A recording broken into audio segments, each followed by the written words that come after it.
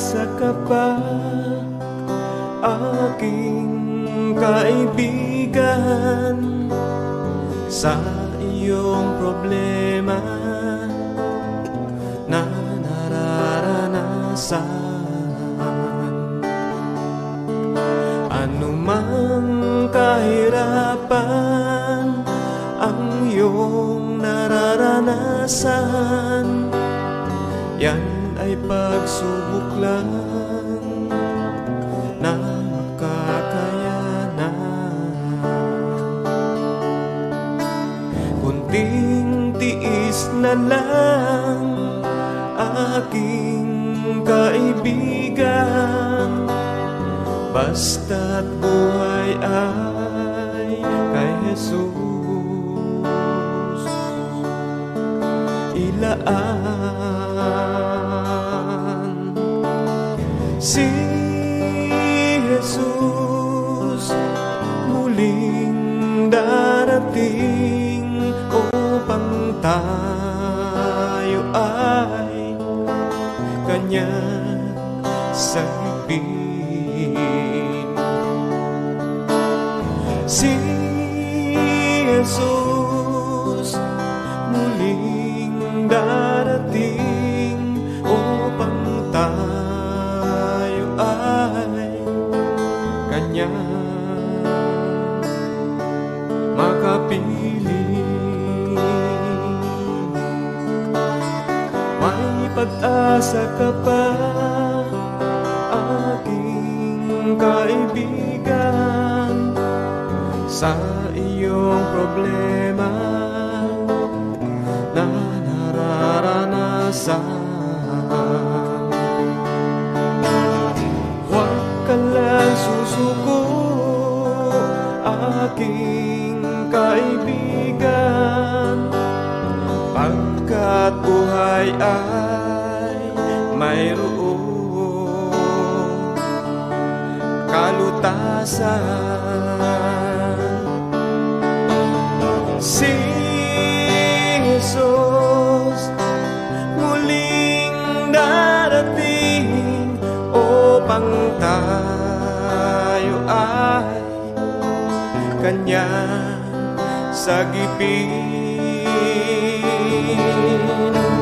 Si Jesus muling darating upang tayo ay Kanya makapiling.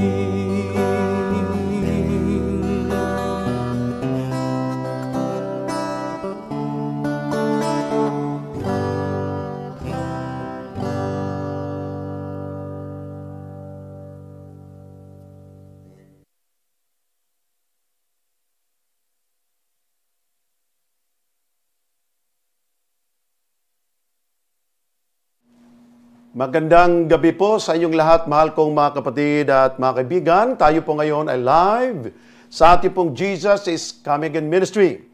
Tayo po ngayon ay muling mapapakinggan Luzon, Visayas at Mindanao, lalo tigit po sa ating mga kapatid at mga kaibigan, kababayan ng Puerto Princesa City at lalawigan ng Palawan. Lalo tigit po kahit medyo mahirap makuha ang ating signal, ngunit ang mga islets ng Palawan Province po, mahal kong kapatid, ay patuloy na kung saan ay tumutunghay sa ating programa. Ating pong binabati ang Coron, Colyon, Busuanga, Cuya, Gutay, Magsaysay, Linapakan, 10 na po ang Freedom Land at Cagayan Silio. Sa akin pong mahal na mga magulang at mga kapatid dyan sa Palawan, Puerto Princesa City at dyan po sa Espanyola, magandang gabi po sa inyo. At sa akin mahal po na asawa, at nakikinig ngayon at si Yvette, si Grace, ang Diyos magpala sa inyong lahat. Sa amin pong mahal na mga anak na nakikinig din po naman sa United States of America, kayo mga anak, ang Diyos ang magpala sa inyo. Kaya Auntie Nova, Uncle Mario, kina Auntie Vivian din po naman at Uncle Doming, diyan po sa Orlando, Florida. Sa aking mga kaanak din po naman sa Athens, Greece at sa Paris, France. Mga kapatid at mga kaibigan, napakaganda po ang ating usapin ngayon. Ngunit bago po yan, sa ating pong Jesus is Coming Again Ministry, kayo pong lahat, mahal kong mga kapatid, at Di ko man po mabanggit isa-isa. Siguro, mahal mga kapatid, ay bibigyan din po natin talaga ng panahon, lalo tigit kung mayroon pa po tayong enough time, na atin pong mabigyan panahon, inyo na pong isend ang inyo pong mga prayer request at titingnan ko po dito mga kapatid kasi walang ibang sasagap ng aking pong mga prayer request na makikita po dito.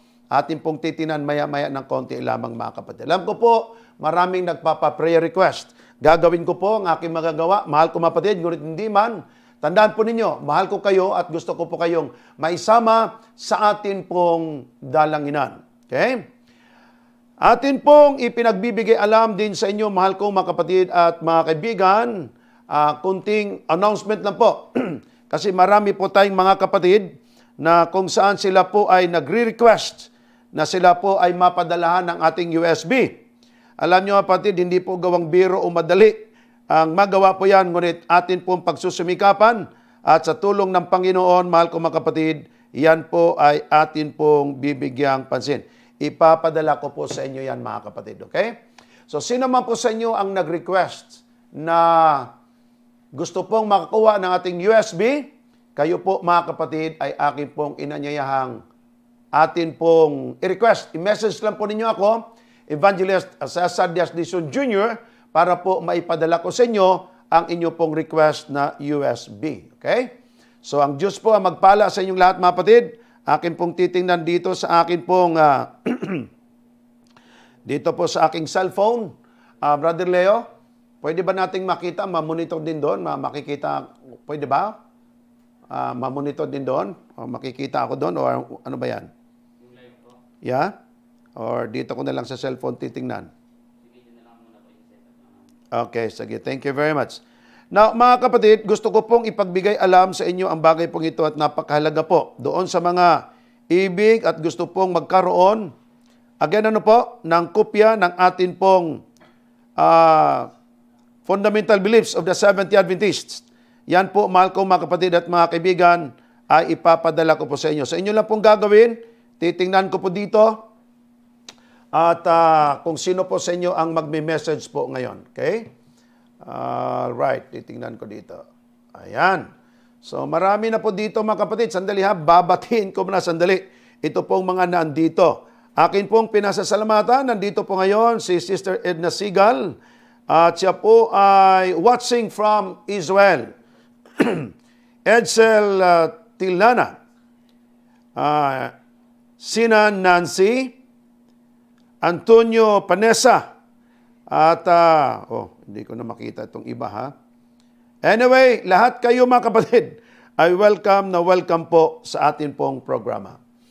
Now, ngayon, mayroon pong isang katanungan na ipinadala po sa atin, ngunit bago po yan, tayo muna po ay mananalangin, hilingin natin sa Panginoon mga kapatid, ang kanya pong dakilang pag-ibig at gabay sa atin pong pag-aaral.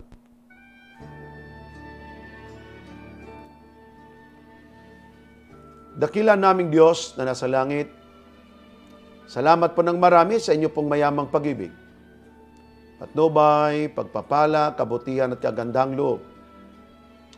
Kami po, Ama, ay mag-aaral. Kami nawa ay inyo pong sukluban ng inyo pong kapangyarihan at ng Santong Espiritu. Ng karunungan ng langit, amin pong mararanasan at ang inyong pagpapala ay aming makamtan na buhat sa panimulang matapos. Ang inyo pong pangalan ang may angat, Ama, hindi ang aming mga sarili. Hiling po namin na ipagkaloob sa amin ang gabay ng Santong Espiritu. Salamat po ng marami sa inyong pagdinig sa aming dalangin, Panginoon, sa pangalan ng aming Panginoong Jesus. Amen. Okay, mahal ko mga kapatid, dire-diretso na po tayo. Okay? Ihabol ko na lang po ito mga kapatid ha. Atin pong ihabol ang mga pangalan nandito. Kasi kanina medyo nag-freeze po yung aking aking cellphone. Okay, Yoli Adanza, Frances Dimatira, ayan. Oftana Metsi, yan. Nino Padera, Sili Juan Cabaral. Okay, sino pa ba ito? Jerry Celino, Ding Galardo, Edgar Ninil Bacos, Ayan. Sino pa ba? Bernie Octaviano. Jing Kanha. Ha? Sino pa? Edgar. Okay, nabasa na natin to. Mechi Buen, Job Lagrada, Pres Ching, Antonio Panesa, Glendo Abalahin, Robin Palamos. Ayan po mga kapatid. Okay? Thank you for watching. Dadako po tayo agad sa first question mga kapatid. At ito po ay nakapost sa Jesus is Coming Again Ministry sa ating pong webpage. Okay? Well, mayroon pong tanong dito sa bandang ibaba, bagamat hindi ko na po ito sagutin ng mahaba. Ngunit akin po itong babalikan, bukas po ng gabi, lobby ng Panginoon. Tayo po live muli na magpo-program mga kapatid. Okay, ang sinabi ko dyan sa bandang itaas, live with Evangelist CESAR DIAZ DIZON Jr., ang dominyong ibinigay na ng Diyos sa tao, kahit ano pwede nang kakahanin, tama ba? So ang sabi dito mga kapatid, sa tanong ay, kung daw ang dominion ay pinagkaloob na ng Diyos sa tao, kahit ano na lang daw pwedeng kainin ng tao. Pwede ba yon? Mga kapatid, atin po itong pupuntahan. Ang tanong ito, akin lang po ito pinakita para po hindi nyo masabing hindi ko binigyan pansin at hindi ko binasa ang inyo pong katanungan. Yan po ay bibigyan ko ng mas malinaw at mas mahabang panahon. Akin lang muna pong basahin. Genesis 1:26. My question is focused on food. Genesis 1 verse 26. God gave to human being a dominion over the fish of the sea, over the fowl of the air, and over the cattle, and over all the earth, and over every creeping thing that creepeth upon the earth. Nasa kapangyarihan na ng tao kung anong uri ng hayop, isda ang kanyang kakainin. Second law. Second question is about law. Paul says that we are no longer, we are nor under the law, but under the grace. In short, no law at all. No 10 commandments, but grace. Tama ba? Ang sagot ko po sa inyo, Mr. Marcelino de Villa, mali po. Bukas, abangan po ninyo. Huwag kayong mawala. Sasagutin po natin yan. Okay? Now mga kapatid, dadako po tayo sa isang katanong kasi mahaba-haba po itong isa. Akin pong bibigyang pansin ito ngayon, mahal ko mga kapatid at mga kaibigan. Atin pong titinan kasi maiksi na pong ating panahon. Okay? Atin pong bibigyang pansin. Okay, babalik ako dito sa ating pong PowerPoint. Sandali ha.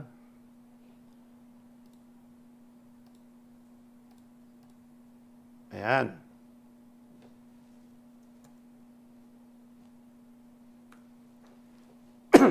Okay. Meron po kasing nagsabi mga kapatid sa isang katanungan nang sabi po hindi totoo ang Trinity. At meron pa siyang reklamo. Ang sabi niya, ang Seventh Adventist Pioneers daw, sabi ko ng daw, ang kapatid ay hindi raw naniniwala sa Trinity. How true is that? Ang mga pioneers ay non-Trinitarian.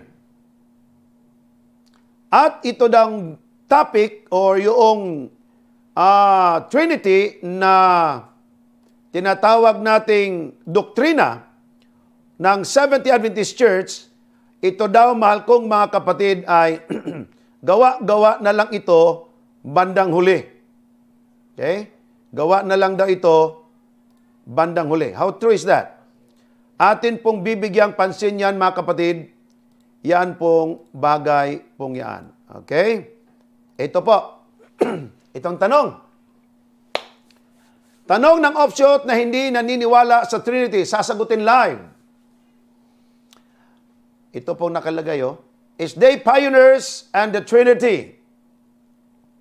Ang mga pioneers ng SDA Church, ang mga nagtatag mismo ay hindi sila Trinitarian. Bakit ang SDA ngayon, Trinitarian na? Ang sagot niyan ay binago na ng SDA Church ang doctrine ng tunay na SDA noon. Una, mga pioneers, hindi Trinitarian, at hindi sila nagbago ng paniniwala o paninindigan hanggang sila'y nangamatay. Ito po ay galing kay Edgardo Manalisi. May note po akong nilagay dyan. Totoo ba ito? Totoo ba ito? Ano yung totoo ba ito? Ang totoo ba ito, ito yun mga kapatid. Totoo ba na ang mga pioneers ay hindi mga Trinitarian? Yan po, mahal kong mga kapatid. Hindi daw sila nagbago ng kanilang paninindigan o paniniwala hanggang sa sila, mahal kong mga kapatid, ay nangamatay. Totoo po ba ang bagay pong ito? Yan po ang ating hihimay-himayin. Ngunit bago po yan, mahal kong mga kapatid, gusto ko pong ibigay sa inyo ang kabuuhang punto dito sa bagay po ito. Number one, hindi natin itinatago para po pantay-pantay, patas yung ating pag-aaral. Ganito'y natin mga kapatid. Ito bang mga pioneers ng Seventh-day Adventist ay non-Trinitarian? Ang sagot ko po, una, opo. Noong una, palibhasa galing sila sa iba't ibang sikta at denominasyon, sila po mga kapatid ay mga non-Trinitarian. Ngunit, ang hindi lang po sinasabi ng ibang non-Trinitarian ay ito po. Hindi ba talaga sila nagbago hanggang nung sila'y nangamatay? Or meron ding pagbabagong kanilang panindigan noon at nabago din po ito? So iyan pong ating alamin, mahal kong mga kapatid, sa ating pong pag-aaral po ngayon patungkol po sa bagay ito. Atin muna pong puntahan sandali ang Holy Spirit, kung ano po ang Holy Spirit, mga kapatid. Hebrews chapter 1 verse 3. Look at this. Who being the brightness of His glory, and the express image of His person, and upholding all things by the word of His power, when He had by Himself purged our sins, sat down on the right hand of the Majesty on high. So makita ninyo mga kapatid, ang tinutukoy po ditong express image of His person, no other than it's God. Because it's talking about the power of God, and then sinabi po dito, He Himself purged our sins. Siya po ang naglinis sa atin buhat sa ating mga kasalanan. Sat down on the right hand of the Majesty on high. So hindi po pwede mga kapatid, ito'y tao lamang. So ang point po natin dito, walang iba na ang sinasabi ng Hebrews chapter 1 verse 3, that God is a person. Napansin niyo mga kapatid? And the express image of His person. God is a person. So dito mga kapatid ay malinaw na sinasabi sa atin na ang Diyos ay person. Yan nga po sinasabi ko eh. Kung si Eva at si Adan ay person, ay bakit hindi magiging person ang Diyos? Samantala si Eva at si Adan, kinopya, hinango from the image of God and from the likeness of God. Paano nangyari na ang taong ikinopya lang sa Diyos, person, habang yung kinopyahan ay hindi person? So dito mga kapatid, malinaw ang sinasabi sa atin ng Biblia. Now, tingnan muna po natin kung ano po ba ang Holy Spirit according to Sister White. Kasi mga kapatid, ito pong mga non-Trinitarian, naniniwala din po naman ka Sister White. Atin pong tingnan ba kapatid, ano bang sinabi ni Sister White about the third person of the Godhead? Ito pong sinabi ni Sister White. Okay? Person. Atin mo na pong tingnan ang sinabi po ng Wikipedia. Ano bang meaning ng person? Person, plural, people, or persons, is a being that has certain capacities or attributes. Such a reason. Kainan nyo pa kapatid ha? Ang person pala, sa meaning nito ay marunong mag-reason o may reason. Morality, consciousness or self-consciousness, and being a part of a culturally established form of social relations such as kinship, ownership of property, or legal responsibility. So ang tanong kapatid, ang Holy Spirit ba ay merong capacity or attributes to reason? Meron bang morality, consciousness, or self-consciousness? Oo naman. Bakit? Siya po'y nakipag-usap at nakipagsalitaan sa tao. So kung ang Holy Spirit, mga kapatid, ay walang consciousness, aba hindi nga person. Pero alam naman natin na ang Holy Spirit ay nakipag-usap. Nagudyok sa mga tao at iba pang mga gawain. Ginawa ng Holy Spirit yan. Hindi po natin man-negate, mahal kong mga kapatid, na ang Holy Spirit nga naman is a person. Di lang po yun. Ito po. Anong sinabi naman ni Sister White? Sabi ni Sister White, mga kapatid, we need to realize that the Holy Spirit is as such a person as God is a person. O di ang linaw, ano pong sabi sa atin ng kasulatan? Dapat nating ma-realize, mapaglilimi-limi, maisip na ang Holy Spirit is a person. Tulad ng ang Diyos ay person. Tuloy natin.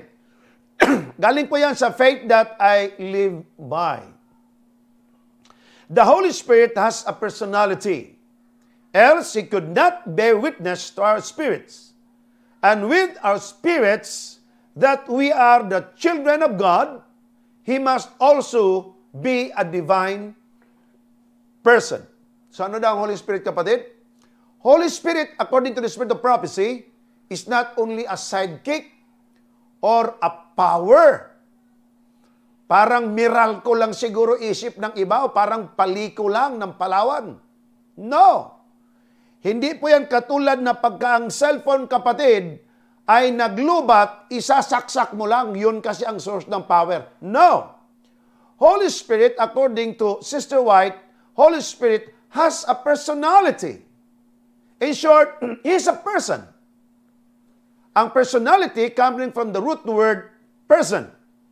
Sinabi pa ni Sister White, sa Book of Evangelism 617, paragraph 2, sabi niya, the power of God in the third person. The prince of the power of evil can only be healed and checked by the power of God and the third person of the Godhead, the Holy Spirit. So dito, mga kapatid, ating makikita na ang kapangyarihan ni Satanas, ang kapangyarihan ng kasamaan, ay maari lang itong mapigilan through the power of God, the third person of the Godhead. Ang tinutukoy, ang Holy Spirit. Ang nagpadala nito, mga kapatid, ay mga dating Adventist, naniniwala din naman kay Ellen White, naniniwala naman sa Spirit of Prophecy. So kung kayong mga taong naniniwala sa Spirit of Prophecy, dapat paniwalaan nyo ang sinabi ni Sister White dito. Ang sabi kasi ng iba, ang Ama Diyos, ang Anak Diyos, pero mababang Diyos, ang Holy Spirit hindi Diyos kasi sidekick power lang. No! That's not true, mga kapatid. Ito po, malinaw sinabi ni Sister White. Isa pa, the third person of the Godhead. Evil had an accumulating for centuries and could only be restrained. Mapigilan lang po. And resisted. Pwede po itong mapaglabanan by the mighty power of the Holy Spirit. Who is the Spirit? The third person of the Godhead, who would come with no modified energy, but in the fullness of divine power. So kapatid, sabi do, ang kanyang energy hindi modified, but fullness of divine power. Ang galing, mga kapatid. Siya nga pala, no? bago ko po makalimutan, mga kapatid, yung naudlot po naming debate ni Pastor Fuentes na Baptist pastor na nagsasabing si Brother Richard tumba niya, talo niya, si Brother John talo din niya, si Evangelist Dizon sumuko pa sa kanya. Nag-post na po tayo, mga kapatid, na matutuloy ang debate. Kung hindi sisipot isa man sa amin, ay siyang bulaan. Ang totoo, mga kapatid, ayaw ko na po sanang mag-debate pa. Kaya lang, kung inyo pong makita ang kanya pong personal blog, matindi ang kanyang pagmamayabang. Ha? Matindi ang kanyang pagmamayabang. Karapatan natin, mga kapatid, at gawain na dapat nating ipagtanggol ang iglesia. Dapat nating ipagtanggol ang messenger of God, which is Sister Ellen White, at hindi pwedeng aapak-apakan na lamang ng mga taong katulad nito. with respect po sa aking mga kaibigang mga pastor ng Baptists, na mga kaibigan ko at sinasaluduan ko, iginagalang kong lubos. Sila ni Pastor Tika, Pastor Gian, sila ni Pastor Dan Saludares, sila ni Pastor Alex, na nag-message pa sa akin, bakit daw ako makipag-debate daw sa Baptist. Ang sagot ko, napakayabang kasi. Ako mga kapatid, ayaw ko na sana. Gusto ko nang pabayaan. Pero ba yung ititext ka pa niya na iyong propeta Ellen White bulaan? Abay, hindi ako makakatulog niyan kung hindi kita maharap. So, Pastor Puentes, kung nanonood ka man ngayon, dapat huwag ka ng urong sulong, ha? Kasi, umaayaw na naman siya. Naniniwala kayong si Ellen White, propeta, kayo magpatunay. Hindi kami ang magpapatunay, ikaw ang magpapatunay kasi ikaw nagsabi si Ellen White bulang propeta. Alam nga naman kami pang magpapatunay na bulang propeta. Ano bang klaseng kaisipan yan? Na ngayon, patunayan mo yan. Kasi ang ating second debate ay patungkol lang naman sana sa true church. Pero talagang ang dila mo matilamsik eh. Sabi nyo, paano kayo maging totoo? Si Ellen White ninyo, bula ang propeta. Ngayon, nag-usap tayo na patunayan mo. Gusto mo namang patunayan. Affirmative ka. Ngayon, pinuspon mo, pinuspon. Ngayon, ibinalik na natin. Ngayon, aatras ka na naman. Ito na siguro ang panahon na dapat kang mahiya. Dapat lang talagang harapin mo. Okay? Pastor, no personal, walang personalan po ito. Kundi, prinsipyo lang po. Hindi kita pwedeng payagan na apakan mo na lamang si Sister Ellen White. Kung di kayo maniwala, ba't hindi na lang kayo magrespeto sa inyong kapwa-tao? Ba't kailangan nyo pang gawin ang ganyang mga bagay? At sinabi mo pa, sumurinder ako sa iyo. At sino ka namang susurindiran ko? Mas mabuti siguro tingnan mo rin ang sarili mo kung tatanggap-tanggap ka ba at karapat-dapat kang surindiran ko. Ikaw na nga itong di makasagot-sagot Pass. Next question. Tapos ako patuloy ngayon ang sumurrender sa iyo. Sino nag-pronounce sa iyo na panalo ka? Sino bang nag-pronounce na sumurrender si Evangelist Dizon sa iyo? Ikaw lang din. Mag-isip ka naman. Okay, mahal ko mga kapatid at mga kaibigan, so much with that. But I hope naintindihan po ito ni Pastor Puentes. So, Pastor Puentes, wala nang atrasan pa, wala nang marami pang istorya, wala nang maraming kwento, panindigan mo ang sinasabi mo. At kung di mo kayang panindigan, edi mag-apology ka doon sa mga tao. Mag-apology ka. You need to apologize. If you don't like, go on. Huwag ka lang magtago. Nakakaya sa mga church members mo. Tuloy tayo mga kapatid. Pasensya na kaya, medyo konting adlib lang po yun kasi para po maintindihan nyo.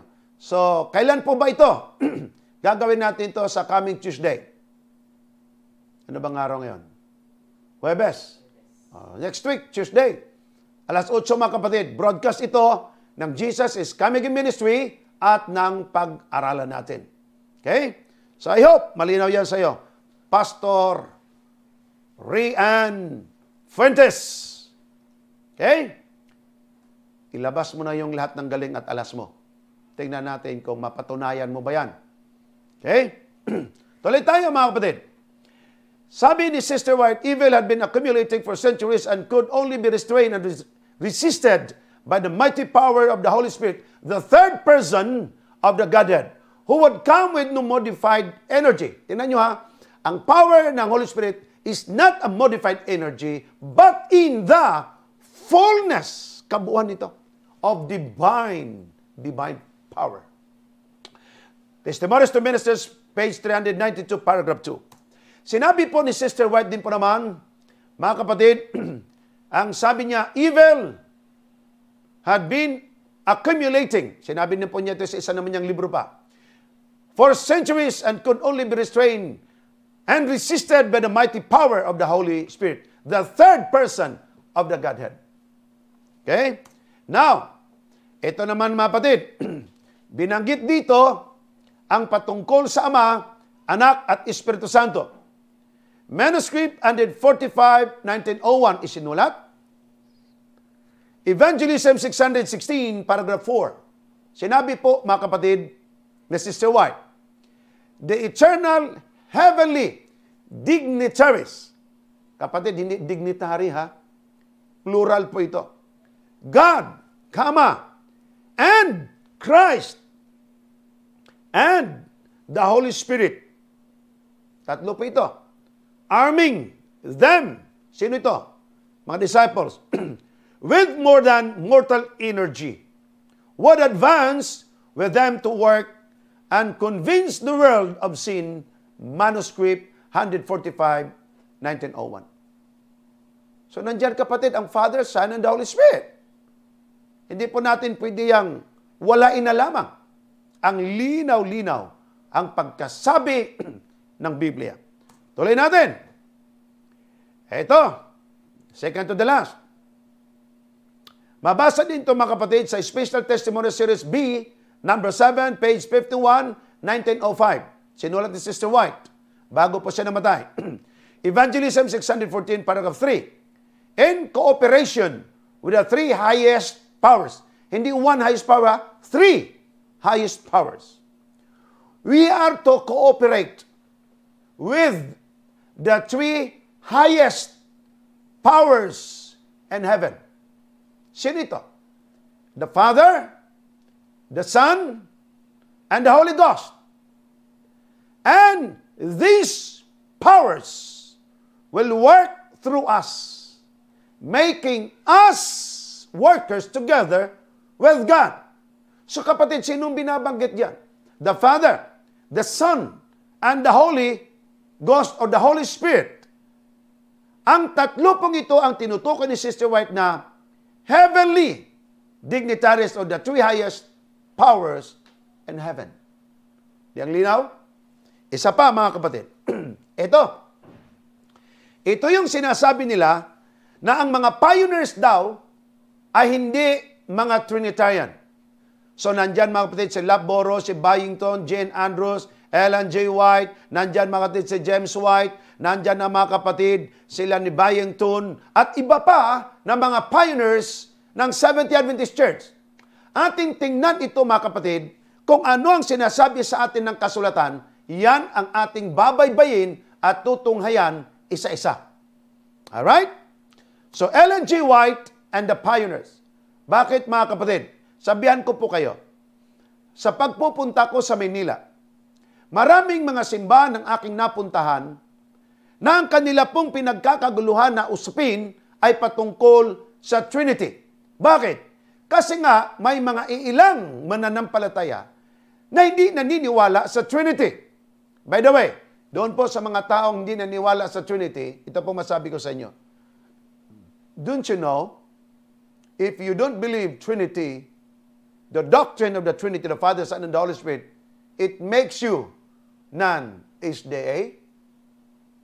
Alam nyo ba na pagka hindi mo paniwalaan ang doctrine of Trinity, which is, ikalawa po yung doktrina sa 28 fundamental beliefs, kapatid, in the Godhead. Ibig sabihin lang, hindi ka Seventh Adventist. Bakit? Nasa fundamental beliefs of the Seventh Adventist yan. Nadangan nga lamang ang palusot ng iba at sinabi ng iba na ang mga pioneers daw ng Seventh Adventist ay non-Trinitarian. Hindi naniniwala ng Trinity. Again, ulitin ko. Yes, kapatid. Sila po kasi galing sa Presbyterian. Galing po sila sa Lutheran.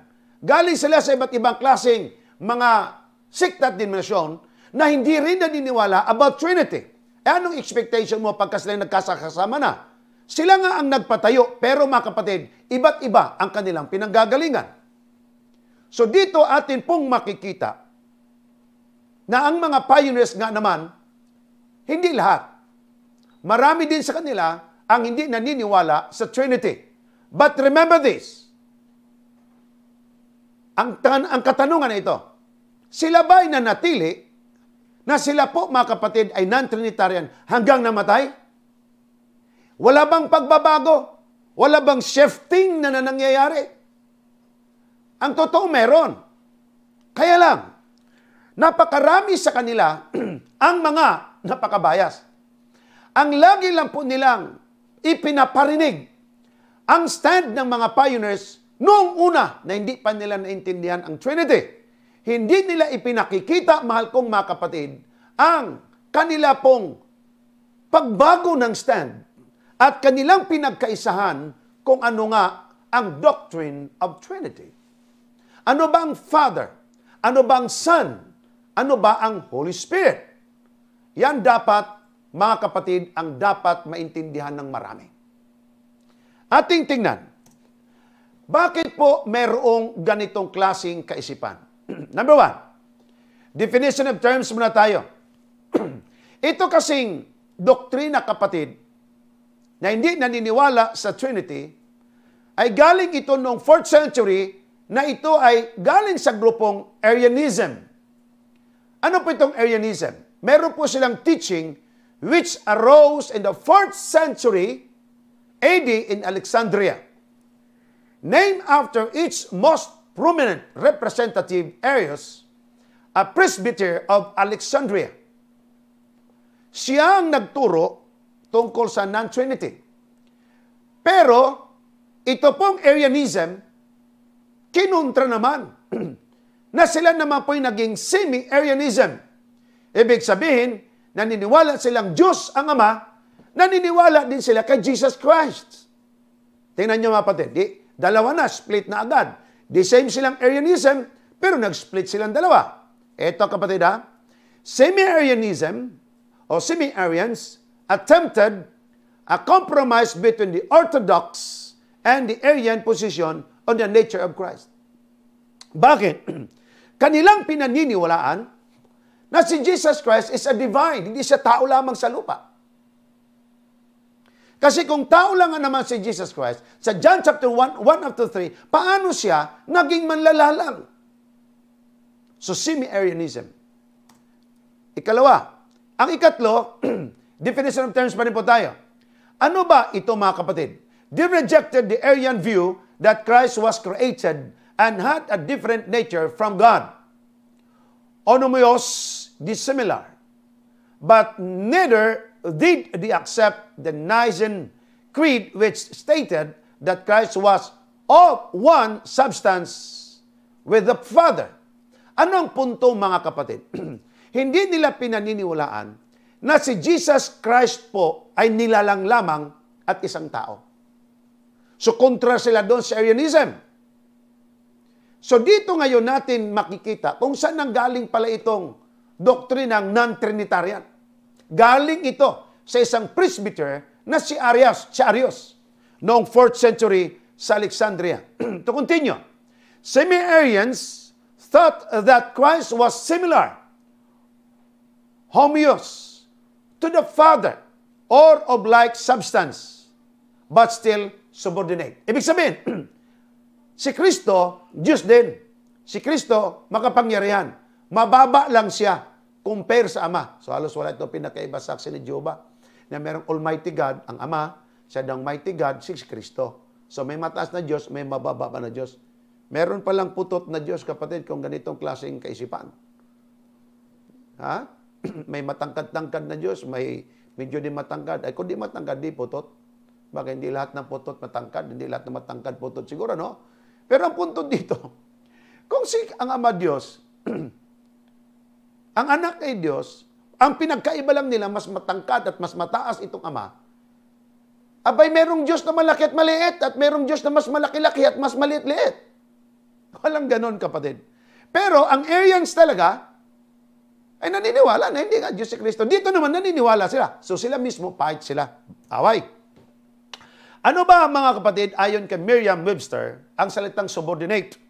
Ating maintindihan natin to, kung ano ba ito. Definition of subordinate. Kasi mas mababa daw eh. Place in or occupying a lower class.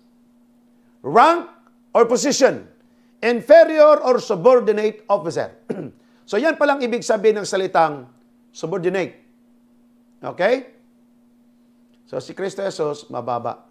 Kapatid, Hebreo 1, talatang 5-8, ang tawag mismo ng Ama kay Kristo, Diyos. Hindi na sinabing, Diyos na mababa-baba sa akin, makinig ka. Walang ganon. Kung ang Ama ay Diyos, si Jesus ay pinakikilalang Diyos. Alam niyo kapatid, may debate ako nung araw sa Iglesia ni Cristo. Sabi ko sa kanya, ang ating topic ay patutunayan ko ni si Cristo ay Diyos. Sabi niya, oo. Sabi ko, naintindihan mo ba ito? Oo naman. Dito ba sa Matthew Kapitulo 4, sinong tinutokso? Ang Ama o si Cristo? Sabi niya si Cristo, bakit Ama? Okay. Sabi ni Cristo, ang tao na nabubuhay hindi lang sa tinamay. Totoo ba yung sinabi ni Cristo? Totoo. Tinukso sa ikalawa ni Satanas. Tinukso sa ikatlo. Sabi ni Cristo, Satanas, huwag mong tuksohin ang Panginoon mong Diyos.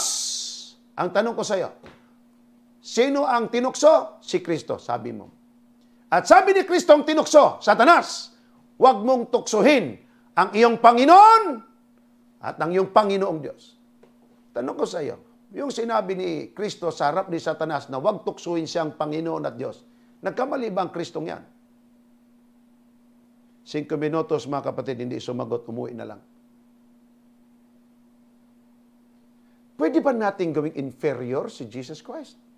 Walang talata sa Biblia, mga kapatid, na si Kristo Jesus ay inferior sa pagiging Diyos. Well, may talatang mabasa sa diyan, ang Ama ay mas dakila sa akin. Tanong ko sa inyo, siya ba nagsalita sa kalagayang Diyos o kalagayang tao kung siya nagkataong tao? Isipin naman ninyo kung anong kalagayan meron siya. Tuloy natin. Balikan natin ang tanong, ha? Ang mga pioneers ng SDA Church, ang mga nagtatag mismo, ay hindi sila Trinitarian. Bakit ang SDA ngayon, Trinitarian na? Yan ang tanong niya. Ang sagot niyan ay, binago na ng SDA Church ang doctrine ng tunay na SDA noong una. Mga pioneers, hindi Trinitarian. At hindi sila nagbago. How sure are you? Hindi sila nagbago ng kanilang paniniwala o paninindigan hanggang sila nangamatay. Kaya mga kapatid, ha? Ang ating oras ng pakiksin, napakabilis. Bilis-bilisan ko to. Akin na pong sinabi sa inyo na ang mga pioneers ay galing po sila sa iba't ibang churches. Tulad ni James White, tulad mga kapatid ni Hiram Edson, tulad ni Lap Boro, at marami pa, like Joseph Bates, magkasama sila ni James White sa isang klaseng pananampalataya. Now, ating tingnan kapatid, isa-isa. Kaya, ito yung mga pioneers ng Seventh-day Adventist Church. Tingnan natin kung ano ang nangyari. Ito ang mga principal founders of the Seventh-day Adventist Church. 4 kasi sila mga kapatid eh. James White, Joseph Bates, Jen Andrews, at saka si Ellen White. Silang 4 mga kapatid ang sinasabi nating principal. Pero tingnan ninyo, sa 4, may 2 against sa Trinity. Sino ito? Si Joseph Bates at saka si James White. Originally, member po sila ng church na tinawag Christian Connection Church. Anong punto dito mga kapatid? Ang Christian Connection Church, na membro dito, ang 2 ito, si Joseph Bates at saka si James White, this church, whom they belong, rejected the doctrine of the Trinity. Galing sila doon sa Christian Connection Church. At sila ngayon ay sumama dito mga kapatid sa Mille Rights Movement. Anong expectation nyo pagdating sa Trinity? Hindi nga naman sila maniwala. Nabuo nila ang Seventh-day Adventist Church. Tanong ko sa inyo mga kapatid, maniniwala kaya sila sa Trinity? Of course hindi! Bakit? Yun ang kanilang pinagmulan na pananampalataya. Pero ang tanong, sila ba'y tumigil sa ganong kanilang pagkaunawa? Galing sa kanilang Christian Connection Church. O yan naman dapat yung palabasin kung nagbago ba o hindi. Kung ang taong ito'y lasinggo nung araw, namatay na lang ba siyang lasinggo? Kung ang taong ito'y masama nung araw, namatay na lang ba siyang masama? Hindi ba talaga nakapagbago? You need to be fair. Ituro din ninyo sa mga tao na mayroong pagbabago, mayroong change sa buhay ng mananampalatayang pioneers na mga ito. Alright. Isa-isahin natin ha. Isa-isahin po natin mga kapatid. Ano yung isa-isahin natin?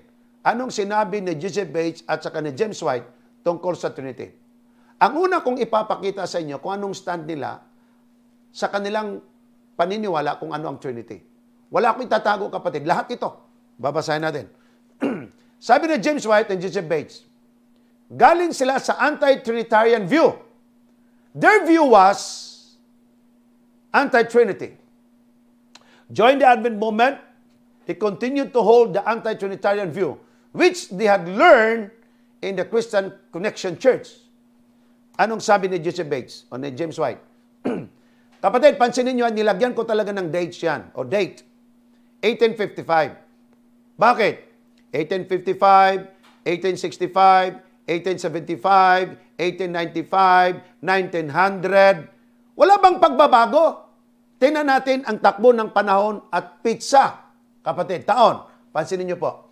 Noong 1855, sabi ni James White, published an article in the Review and Herald entitled, Preach the Word. Anong sinabi niya sa Preach the Word?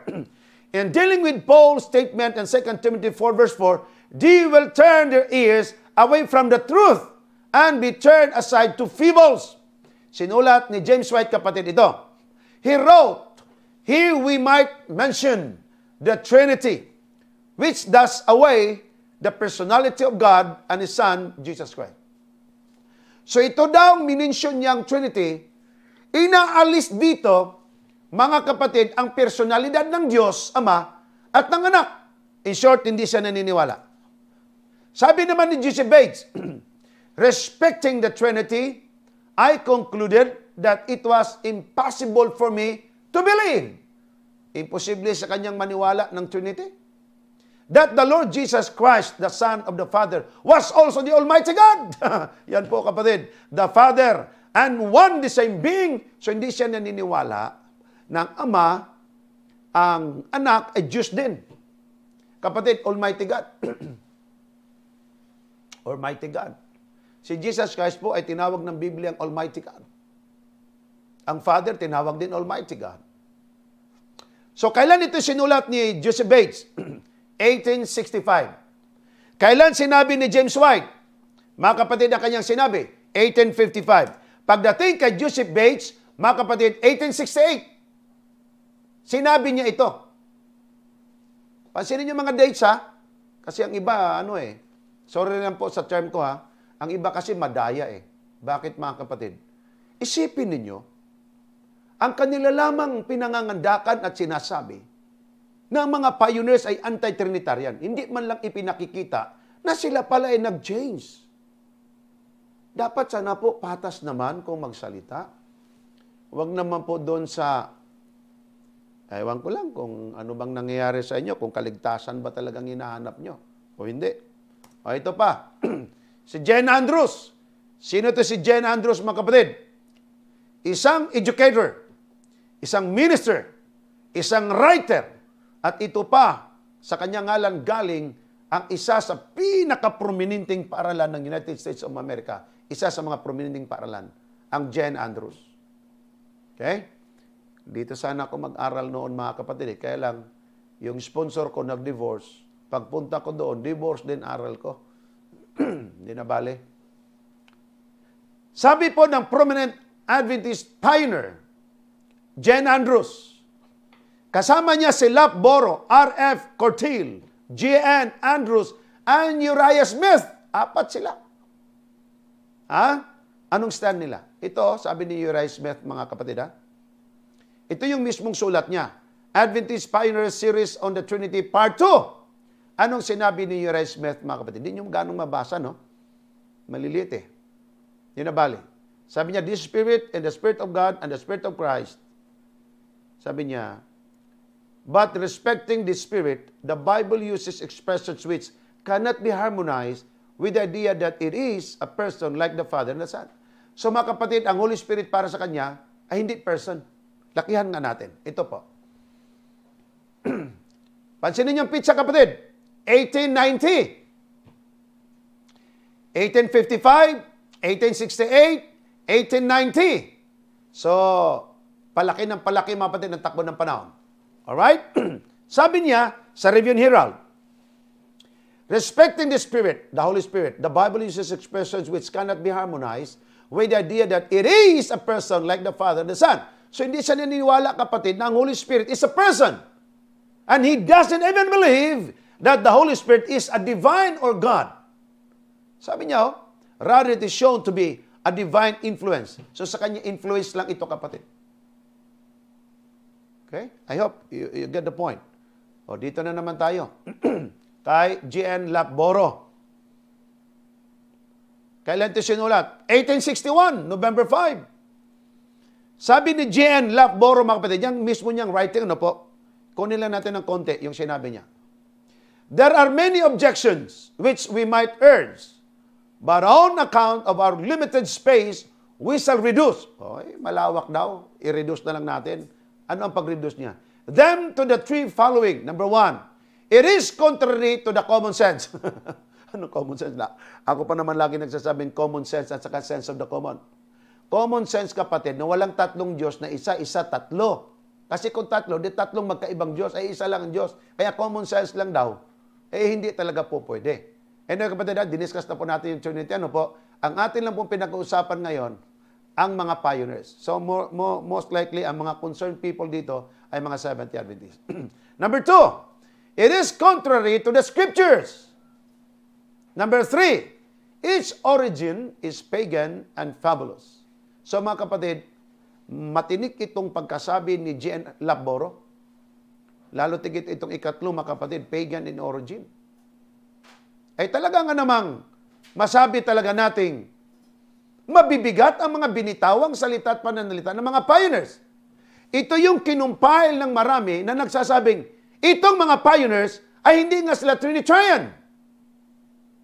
Hindi lang po talaga naman kasi na sinabi kung ano po talaga, mga kapatid, ang sinasabi ng kasulatan tungkol sa bagay pong ito. Tingnan natin, mga kapatid, si Contrell na naman. Roswell F. Contrell. Sabi ni Ross F. Contrell, mga kapatid, Roswell Contrell, the Trinity or the Triune God is unknown to the Bible. Anong unknown? Hindi alam, hindi kilala, wala sa Biblia. And I have entertained the idea that doctrines which require words coined in the human mind to express them are coined doctrines. Isipin yun, mga kapatid. Ito lakihan natin. To hold the doctrine of the Trinity is not so much as evidence of evil intention, as of intoxication from that wine of which all the nation had drunk. So ano punto niya dito, mga kapatid? Evidence of evil intention. Kanina, pagan. Ngayon, evil intention. Mabibigat ang binitawan ng mga pioneers ng mga ito kung ano ang kanilang pagkaintindi ng Trinity before. Alright. Ito, mga kapatid, si G.N. Lapboro, yung binanggit natin kanina. Inulit natin, mga kapatid. Now, tingnan ninyo po Review and Herald, November 5, 1861. So, 1800 pa po ito. 1800 pa po ito. Na ngayon, ang tanong, meron bang transformation? Meron bang pagbabago o wala? Merong tinatawag, kapatid, a time of transformation. Reformations of pioneers. Ano ba ang tinutukoy nating transformation? Ang salitang transformation from the root word transform. May pagbabago at nabago nga. Ano yung pagbabago? Yung pananaw nila at pagkaintindi nila, kinorek nila kung ano ang tama. Yun ang kanilang niyakap. Tingnan niyo, mga kapatid. Seventh-day Adventist Church, ito ngayon ang tinawag nating mga pioneers. Unahin natin sa Ellen G. White. We believe that it sets forth the Bible doctrine of the Trinity. Si Ellen G. White mismo ang bumanggit ng salitang Trinity of Father, Son, and Holy Spirit with a devout adherence to the words of the Scriptures and the best brief way we ever saw it presented. Kailan sinulat, kapatid? 1892. Buhay na buhay pa si Ellen White niyan. So kanina, 1865, 1885, 1866, 1887, ito kapatid, 1892. Inumpisahan natin kay Ellen White. So mga kapatid, pagdating dito sa mga pitsang ito, sa mga taong ito, may pagbabago na. Si Ellen White mismo nagsabi, we believe. Hindi pinaniwalaan ng mga pioneers. Huwag niyo sabihin hindi yan pinaniwalaan ng mga pioneers. Si Ellen White mismo nagsabi, we believe that it sets forth the Bible doctrine of the Trinity. About of the Father, Son, and Holy Spirit with a devout adherence to the words of the Scripture. Ito yung pagsunod ko ano sinabi ng kasulatan. Yan po ay 1892. Tuloy natin, 1894, 2 years after. Signs of the Time, Volume 20, number 29, 1894, 2 years after. Sumulat ulit si Ellen White. It presents the Bible view of the doctrine of the Trinity in terms used in the Bible and therefore avoids all philosophical discussions and foolish speculation. It is a track worthy of reading. So mga kapatid, itong pinipresent nila, according to the Bible view, na ang doctrine of Trinity, ito yung term na ginamit mga kapatid, na mayroong Ama, Anak, at Espiritu Santong ginamit at sinabi mismo ng Biblia. Ang sabi niya, it is a track worthy of reading. Di lang po yun. Tingnan natin, ano naman ang sinabi ni Ellen White noong 1901. So dito na po tayo sa 1900 ha. After we have formed a union, pagkatapos nung kanilang binuo at sila po'y nagpulong, with a great threefold power, itong three ay tinawag din niyang singular collective. We shall regard our duty toward the members of God's family with a sacred awe. Bakit kapatid tinawag na singular? Well, diniscuss natin dito. Nang salitang God sa Hebrew ay Elohim. Nang ibig sabihin ng Elohim kapatid, kung tingnan nyo po yan sa Strong Hebrew and Greek Dictionary, inyong tingnan sa Bible na Hebrew, ang ibig sabihin ng Elohim is a plural. But that is a collective. Pag sinabi natin collective, collective. Father is God, Son is God, Holy Spirit is God, there is only one name. Common denominator name to them.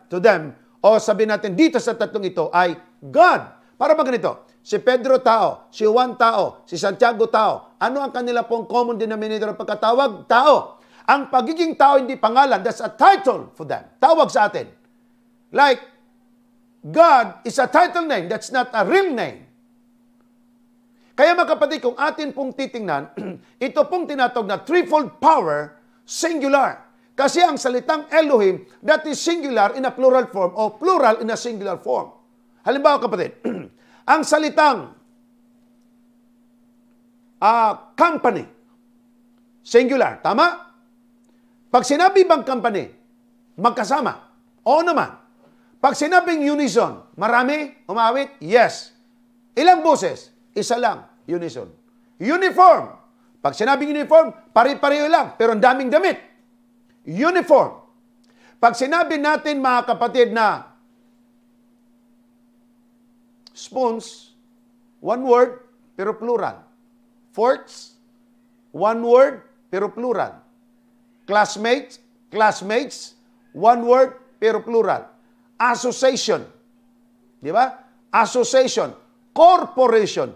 Incorporated. Kapatid, paano ka magiging incorporated kung ikaw lang mag-isa? Paano ka magiging corporation kung ikaw lang mag-isa? Pag sinabi corporation, mga kapatid, may kasama ka. But the word corporation, even the word association, is singular. But the application is plural. Kaya sinabi ni Sister, this is singular in a collective. Tuloy natin. Ano namang sabi ni James White?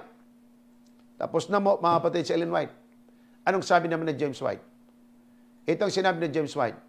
Jesus prayed that his disciples might be one as he was one with his Father. This prayer did not contemplate one disciple with 12 heads, but 12 disciples made one in object and effort in the cause of their Master. Neither are the Father, and the Son parts of the three-one God. Three-one God. O tinawag natin Trinity. They are two distinct beings. Clear kayan mga kapatid? Life Insurance page 343, sinulat ni James White. After na po nitong naintindihan nila kung anong Trinity. Now, si Uriah Smith. Kailan ito? Sinulat niya ng 1898. Ito ang sinabi niya. Whatever God does, Christ does. Because God does it through Him. And whatever Christ does, God does because Christ does it by Him. Union between the Father and the Son does not distract from either but strengthen both through it in connection with the Holy Spirit we have all of deity. So kita nyo kapatid, ito yung umaayaw. Pero ngayon nandiyan na sa kanyang Father, Son at saka Holy Spirit. Ito pa. Si J.S. Wagoner, ito yung nakipagdebatehan ng righteousness by faith noong 1888. A Trinity is three persons. O, di ang linaw. To recognize, admit to a Trinity, the true type, hindi false type, true type. The distinction between the Father and the Son must be preserved. Pero dati-rati, away sila. Di po ba? Dapat sana, hindi lang yung kung anong stand nila before, dapat inyo rin ipakita kung anong ang stand nila after. Ang nagtanong kanina, ang sabi daw hanggang namatay sila, yung kanilang paninindigan at paniniwala, hindi raw nagbago. Ay, ba't nagbago? Hindi kayo nagsasabi ng totoo Si A.T. Jones, isa din ito mga kapatid sa nakipagdiskusyon about 1888 righteousness by faith. God is one person. Tanyo ha? Jesus Christ is one. Another person. The Holy Spirit is the third person of three. And these three are one. There is no dissent, no division among them. Okay, tanyo? Pioneer kapatid. Kailan sinulat? 1899. Very clear, right? Very clear. Tuloy tayo. Si F.M. Wilcox, chief editor ito ng Review ni Herald. Kailan sumulat? 1913. Buhay pa si Ellen White at marami pang mga pioneers. Ito ang sabi niya. Seventh-day Adventist, not just myself. Hindi lang daw siya. Believe now, kapatid, take note the word, believe now. Naniwala ngayon, the Divine Trinity. Linaw yun. Seventh-day Adventists, not just myself. Believe now in the Divine Trinity. Ano daw Trinity sa kanila? This Trinity consists of the Eternal Father, the Lord Jesus Christ, and the Holy Spirit, the third person of the Godhead.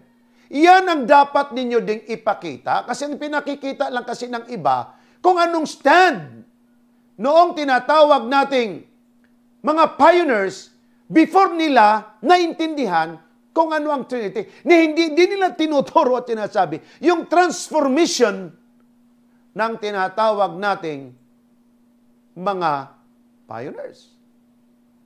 Alam nyo po, ang tawag niyan, maging honest lang kayo sa pagsasabi ng katotohanan. I hope, clear po sa inyo yan. Si F.M. Wilcox, sabi niya, we Adventists recognize the Trinity, the Father, the Son, and the Holy Spirit. Ito naman, mga 1901, itong mga kapatid sinulat niya. Nandiyan. Tapos sasabihin ninyo, ang mga pioneers ay hindi po naniniwala sa Trinity. Sabi nga dito, we Adventists recognize, kinikilala nila, the Divine Trinity, the Father, the Son, and the Holy Spirit.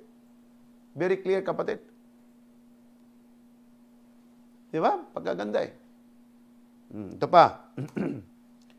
Si A.G. Daniels, buhay pa si Ellen White nito kasi 1915 pa ito eh. August 5, 1915. Buhay pa ang mga pioneers nito. Isa na dyan si A.G. Daniels. Ito ang sabi, the Holy Spirit, the third person of the Godhead. So mga kapatid, ang Godhead or Trinity, pareho lang po yan, ano? Yung Godhead, kadyusan. Hindi yung ang Diyos may ulo, no? The Holy Spirit, the third person of the Godhead. And Christ, representative on earth, is set forth by her and exalted, venerated as the heavenly teacher and guide sent to this world by our Lord. So dito mga kapatid, ating makikita na pinopromote dito at tinatanggap nila ang Holy Spirit as a person. O ito pa, si R. Underwood, kailan niya sinulat? 1898, isa sa mga pioneers.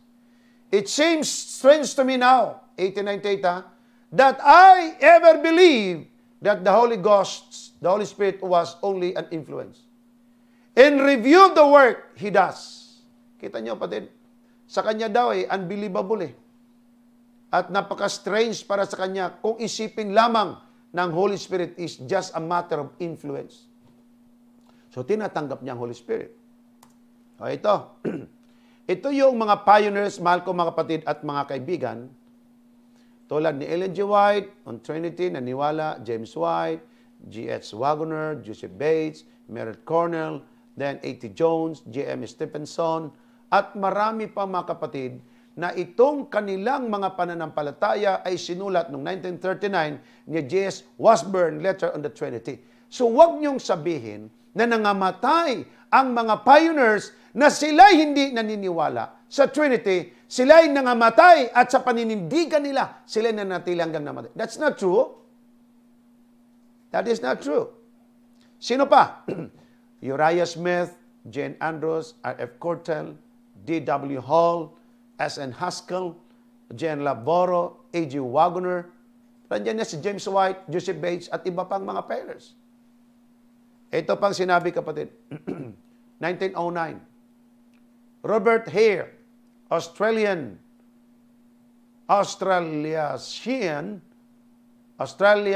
Asian Union. Conference record, July 19, 1909. Buhay na buhay pa ang mga pioneers nito. Buhay na buhay pa si Ellen White nito. Pakinggan niyo mga kapatid, ang record nito ni Robert Hare. Conference record, July 19, 1909. There is a Trinity, and in it there are three personalities. We have the Father, described in Daniel 7, 9, and 10, and Revelation 1, 13 to 18. We have the Son, described, He is also a personality. He is also a personality. The Holy Spirit is spoken of throughout Scripture as a personality. These divine persons are associated in the work of God. So nandiyan ang Father, ang Son, and Holy Spirit. Ito pa. Continue. That the Godhead or Trinity consists of the eternal Father, a personal, a spiritual being, omnipotent, omniscient, omnipresent, infinite, in wisdom and love. Sino tinutukoy dito? Ang God the Father. How about Jesus Christ? And the Lord Jesus Christ, the Son of the eternal Father, through whom all things were created. Alam niyo kapatid, kung si Kristo Jesus ay tao lang, paano niya malalang ang mundo? Through whom all things were created, and through whom the salvation of the redeemed host will be accomplished. The Holy Spirit, the third person of the Godhead, the great regenerating power in the work of redemption. Matthew 28:19. So nandiyan ang Father, Son, and the Holy Spirit. Continue. There is one God. Ilan bang Diyos? Isa lang. Ano ang Diyos? Ito yung Father, Son, and the Holy Spirit. A unity of three co-eternal persons. God is immortal. all-powerful, all-knowing, above all, and ever-present. So dito kapatid, ating makikita na ang Holy Spirit, ang Son, even the Father, ang tatlo pong ito ay binabanggit ng kasulatan. Mga kapatid ko at mga kaibigan, kayo pong mga nakikinig ngayon, malinaw po ba sa inyo ang atin pong discussion ngayon? Kung malinaw sa inyo, mga kapatid, kapamilya, kapananampalataya, mga kaibigan, mag-message po kayo sa amin at sabihin niyo, Evangelist Dizon, naunawaan po namin, praise the Lord! Purihin ang Panginoon. Malinaw ang salita ng Diyos. Matutuwa ko mga kapatid, mabasa ko yan, at matutuwa ang Diyos sa langit na ating tinanggap ang pananampalatayang katulad nito. Gusto ko pong ipakita sa inyo ang parallelism ng Father, Son, and the Holy Spirit. Like this, mga kapatid. Trinity, Christ demonstrating the complete equal of the Father, Son, and the Holy Ghost or the Holy Spirit. Ito po yung attributes o likas ng Diyos. Tingnan niyo po. Ang Trinidad, nandiyan ang Father, Son, and Holy Spirit. Dito po sa aking bandang kaliwa o kanan sa inyo. Ang Father sa Revelation 19 verse 6, tinawag siyang omnipotence. Or makapangyarihan sa lahat. Hebrew 1 verse 3, ang Son, tinawag ding omnipotence. The same with the Father. Luke 1:35, ang Holy Spirit ay tinawag na omnipotence. Meron bang pinagkaiba? No. Hebrew chapter 4 verse 13, ang Father tinawag omniscience. Nakakatalos ng isip at nakakalam ng lahat. Colossians 2:3, ang sabi kapatid, ang Son ay tinawag ding omniscience. Nakakalam ng lahat ng bagay. 1 Corinto 2:10 hanggang 11, ang Holy Spirit, omniscience din, o nakakalam ng lahat ng bagay. Magkapareho lang ba? Yes. Ephesians 4 verse 6, ang Father, tinawag omnipresence. Presente sa lahat ng dako o lugar or saan mang lugar, mga kapatid ng sanlibutan. Matthew 18:20, ang anak, tinawag ding omnipresence. Acts 8:29-39, ang Holy Spirit tinawag ding omnipresence. 1 Timothy 1:17, ang Father tinawag eternal. Hebrew 1 verse 8, ang Son tinawag ding eternal. Hebrew chapter 9 verse 14, ang Holy Spirit tinawag ding eternal. Pareho ba sila? Yes. Tingnan man natin mga kapatid, kung ano naman yung gawa ng Diyos o titulo ng Diyos. Acts 17 verse 2, ang God the Father tinawag na Lord. Acts 10 verse 35, ang Son tinawag ding Lord.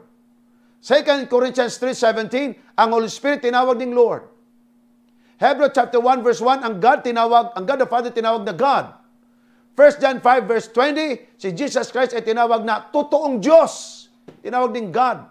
Acts 5:3 and 4, sabi ni Pedro mga kapatid, ang Holy Spirit ay tinawag ding God. Ang God the Father sa Titus 3 verse 4 tinawag na Savior. Titus 2 verse 13, ang Son tinawag din po siyang Savior. Titus 3 verse 5, ang Holy Spirit tinawag ding Savior. Pareho lang po ba sila? Yes. Ang God the Father sa Hebrews 6 verse 18 and John 5:26, tinawag na truth and life. John 14 verse 6, ang Son tinawag ding truth and life. 1 John 5:6, Romans 8 verse 10, ang Holy Spirit ay tinawag ding truth and life. Magkapareho lang po ba sila? Yes. Yan yung mga punto dyan, kapatid. Ito pa, ano ba ang mga gawa ng Diyos o gawain niya? Ang God the Father sa Acts 4 verse 24, creation, manlalalang. John 1:3, ang anak tinawag din manlalalang. John 6:63, ang Holy Spirit tinawag din manlalalang. Pareho ba? Yes. Recreation, muling naglalang. Yes. Ang God the Father, Efeso 4:24, muling naglalang. Ikalang Korintos 5:17, ang anak, the same. Siya din po ay naglalang. Titus 3 verse 5, manlalalang muli, ang Holy Spirit din po naman. They are the same. Light and guidance. Ang Father, 1 John 1:5, tinawag light and guidance. John 8:12, ang Son, tinawag light and guidance. John 16:13, ang Holy Spirit ay tinawag ding light and guidance. Ang Father, tinawag indwelling. 2 Corinthians 6:16. Ephesians 3 verse 17, ang Son, indwelling din naman. Romans 8, 9, 10, ang Holy Spirit ay indwelling din po naman. Ang God the Father receives obedience and worship as God. Ephesians 3:14, Revelation 5:8, 12, 13, Revelation 11 verse 16, 9, 10 verse 4 ng Revelation, Philippians chapter 2, 10 and 11, John 5:23, John 20:24. Pero kapatid, ang Son receives worship and obedience as God too. Hebrews 1 verse 6, Jude chapter 1 verse 20, so on. Ang Holy Spirit, kapatid, Ephesians 6:18, Ephesians 13 verse 2, receives worship and obedience also. Kaya mga kapatid, kung atin pong tingnan, yaan ang pinaniniwalaan ng mga Seventh-day Adventist pioneers. Huwag po nating isipin, mahal kong mga kapatid, na sila'y nangamatay, na hindi nagbago ang kanilang pagkaunawa kung ano ang Trinity. Huwag nyo sanang isipin na hindi sila nagbago o walang transformation. Maging patas ka lang. Tulad ko, di ko pinagmamalaking sarili ko, ipinakita ko na sila nga naman ay mga taong hindi naniniwala about Trinity before. But they were transformed. At sila po'y naniniwala tungkol sa baging yan, mga kapatid. So, mahal ko mga kapatid at mga kaibigan, I hope inyo pong naintindihan yan. Malinaw po ba sa inyo ito, mahal ko mga kapatid? At kung malinaw ito sa inyo, again, mag-message po kayo sa akin. Okay? At ito po ang ating mga pioneers. I love these pioneers. Sila po ay transparent. Sila po ay totoo kong magsalita. Opo, sila ay galing sa iba't ibang klaseng pananampalataya. Catholic, Presbyterian, Lutheran, Anglicans. Marami silang pananampalataya tulad kay James White at ni Wagner at iba pa. Na sila mga kapatid galing sa Christian Connection Church na hindi po naniniwala tungkol sa Trinity. At yun ang stand nila. Pero hindi po sila tumigil doon. Sila po'y nagpatuloy sa kanila pong pananampalataya sa Panginoon. And I hope, clear po ito sa inyo mga kapatid. Malinaw po ba sa inyo ang ating pong pag-aaral? At kung ito po mga kapatid ay naging kapakipakinabang sa inyo at naging malinaw sa inyo, mag-message po kayo sa akin mga kapatid.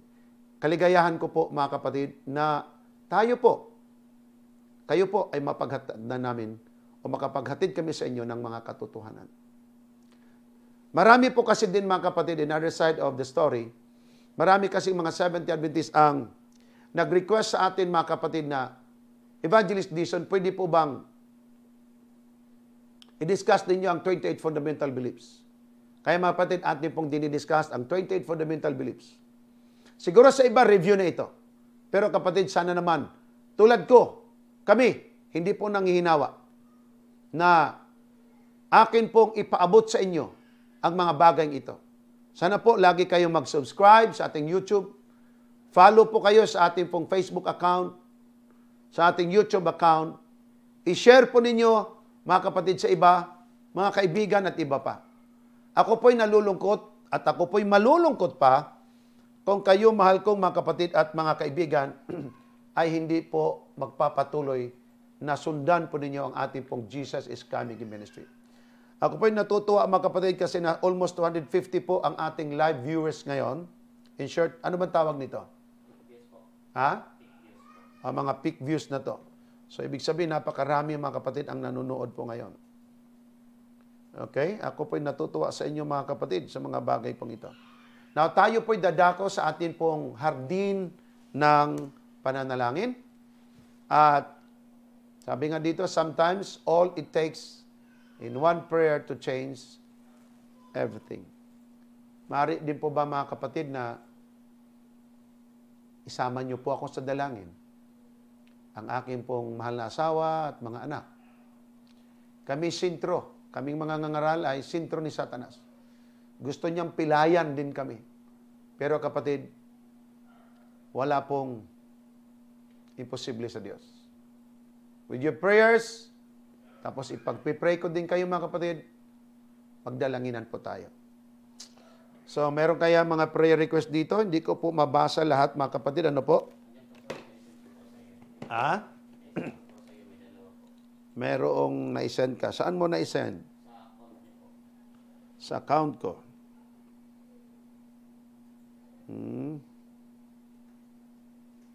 Alright. Doon kasi mga kapatid sa isa nating programa ay may tagasambot ng atin pong prayer request. Saan ko makikita ito, kapatid? Sa account ko, kamo? Okay. Alright. Ang prayer request kay Robbie Joy Taiko Kunanan. Please pray for my family in the Philippines, Pastor, lalo na ang mga anak ko, sina Alexis Jairo Kunanan, Bia Katrina, Vince Clyde, at asawa ko na si Eller Kunanan, na sana maglingkod po sila sa Panginoon. Idna Sigal, pakipray po lagi si Baby Ann. Brother, I feel it's powerful prayer mo. Evangelist Dizon. Thank you very much po. It's a prayer coming from God. Okay. Dalawa ito, ang prayer request dito. Pasensya na po kayo mga kapatid kung ang iba po ay hindi ko po na ipagpipray mga kapatid. Ngunit kayo pong lahat ay mahal ko po. Huwag po kayong manghinawa. Actually mga kapatid, di ko man kayo nisasama sa prayer po dito sa atin pong live prayer. Pero mga kapatid, bago po ako matulog, talagang ipinagpipray ko po kayo. So, I hope by the grace and the living God will continually bless you, my brothers and sisters in Christ. At tayo po ay sama-sama na lumapit sa Panginoon. Ito pa, mayroon pang kasunod. Pakisama po si Sister Phil Serrano. May sakit po siya na cancer. Stage 4 po. Thank you. God bless po at family ko po. Okay, mga kapatid. Tayo po ay mananalangin. Yan na lang bang ating music? Okay. Let us pray. Mahal ko mga kapatid at mga kaibigan, ilapit po natin sa Panginoon ang ating mga sarili.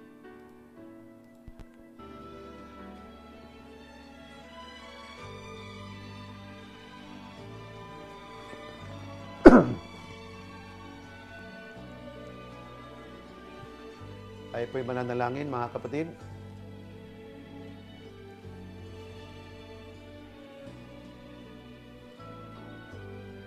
Let us pray. Dakila naming Diyos, makapangyarihan at mapagmahal na Diyos. Muli po kaming lumalapit sa inyo, dakilang Ama, bilang aming Panginoon, manunubos, aming Diyos. Nagpapasalamat kami po sa inyo, Panginoon, sapagkat kayo po'y laging mabuti sa amin.